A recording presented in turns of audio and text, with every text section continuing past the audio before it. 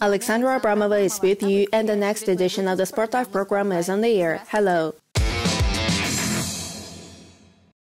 Let's start traditionally with the most high-profile news from the world of mixed martial arts over the past week. On the night of August 20th till 21st, another UFC 278 tournament took place, the main event of which was a rematch between Leon Edwards and the ex-champion of the organization Kamaru Usman. The Nigerian nightmare got the second defeat in his career and lost the title. Leon Edwards started his career back in 2011, and 3 years later, with a record of 8 wins with 1 defeat, he unsuccessfully made his debut at the UFC, losing to Claudio Silva at the 56th fight night of the American promotion. After that, the athlete closed his defeat twice in less than a year, until he met Kamaru Usman in December of the 15th year, where he lost to his opponent once again. Since then, the athlete has led a 7-year winning streak. On August 20th, the athlete had to meet with another fighter who brought him the 3rd defeat in his career. At the same time, Kamaru Usman himself is a very dangerous opponent. All the way to the rematch with Edwards, he lost only once, as part of his second entry into the professional octagon in May of the 13th year. By the time of the meeting with Leon, Usman was leading a series of 22 successful fights. However, unfortunately for the Nigerian nightmare, Leon turned out to be 100% ready for a new meeting. The fight lasted almost 5 full rounds, and the outcome of the fight was decided by Edwards' kick to the Usman's head at the 4th second of the final minute of the fight. Leon's victory robbed Kamaru of the UFC welterweight title. However, fans supported the athlete with a $20,000 audience award, and Usman himself tweeted the following: "Sometimes champions fail, but we come back to the revenge." Who knows, maybe in the nearest future we will see their 3rd meeting. In any case, such a variant of the outcome of the events is being discussed quite actively on the web.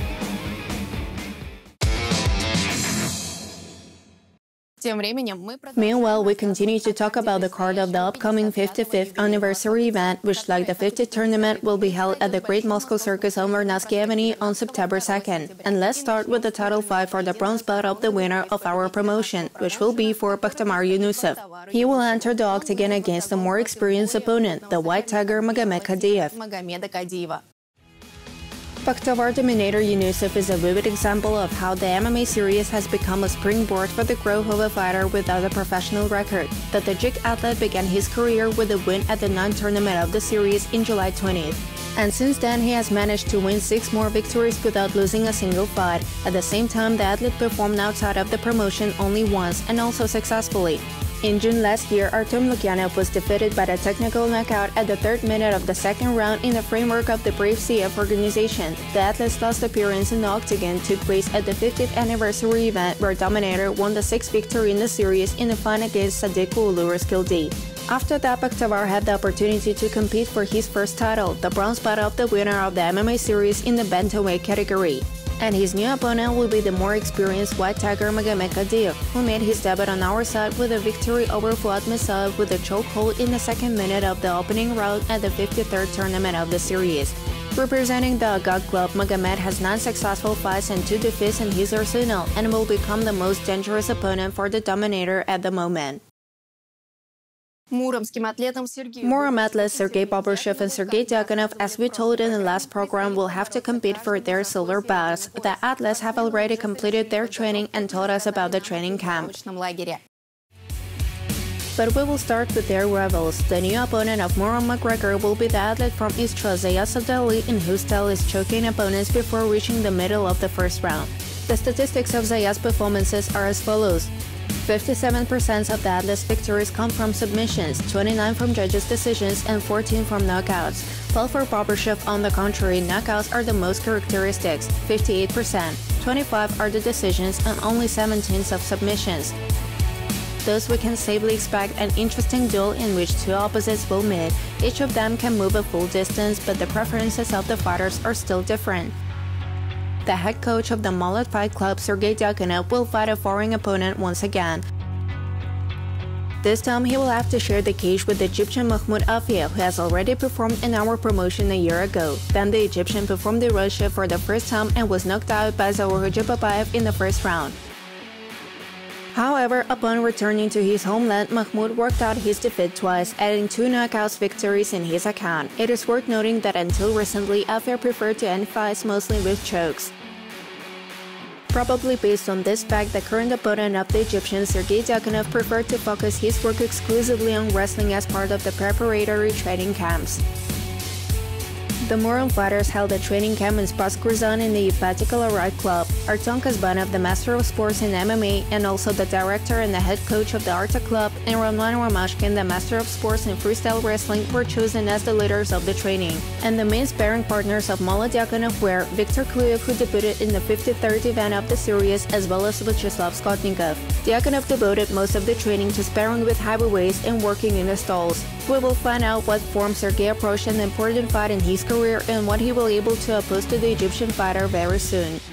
Oskonbaev is waiting for the first defense of the winner's gold belt in the history of the MMA series. Having made his debut in our promotion, the athlete snatched victory from the extremely dangerous knockouter Yakov.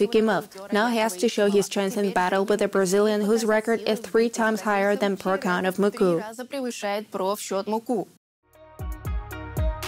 The name of this Brazilian is Gustavo Erak, and the athlete has 23 victories with 6 defeats.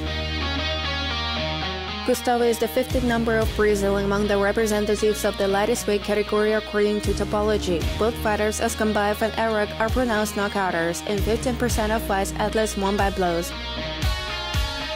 However, their stamina is enough for full 3-round duels, as the statistics show. Interestingly, the most frequent cases of defeats of both athletes fall precisely on the decision of the judges. Therefore, on September 2nd, we can expect an early end of the match. And if in the case of Muku, the last few battles ended 1-1 lock and loss, then the Brazilian led a winning streak of 4 fights before losing to Vladimir Yugayan at the AMC Fight Nights in February last year, which resulted in a hand injury. This was followed by another unsuccessful exit in September, where Erak lost by a decision of the judges following the results of 3 full rounds to Gogasha Matawa within the same promotion.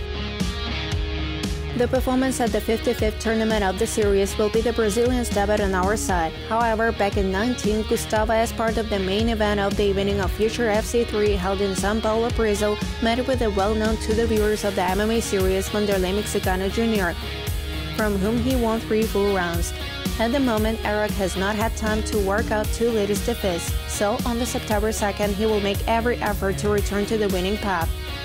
We wish Mekhtibek good luck in defending his title. A couple of rivals has also been determined in another significant duel of the upcoming event. The owner of the temporary bronze belt of the winner of the MMA Series, Gadzhibabayev from Azerbaijan, will fight with the Iranian fighter Masoud Safari for the silver title. This duel will be another meeting of opposites at the upcoming event. Masoud has not performed on our side yet, but we know for sure that he is an extremely hardy athlete, ready to fight 3 full rounds. More than 70% of his victories are due to persistent and successful work in the stalls, while Zour prefers to knock out opponents in the first or at least the second round. According to Sherdog, Gadzhibabayev has more than 70% of KO and TKO wins in his account. He also has successful 3-round duels, but for the statistics of the defeats, 2 out of 3 default on the decision of the judges. If an Azerbaijani athlete does not have chance to knock out an opponent at the usual time, then in the future the situation becomes dangerous because the chances of winning are reduced to 50-50. And to hold out the fight as long as possible is already the goal of the Iranian because he is extremely strong in the stalls. We will look forward for this fight with interest and see who gets the silver belt of the winner of the MMA series. And this was the SportLife program and its presenter Alexandra Abramova. Follow the news of the series on the website and on social networks. Have time to buy tickets to the Grand 55th tournament to see the vivid bouts live and watch the TV channel MMA-TV.com, especially every Thursday.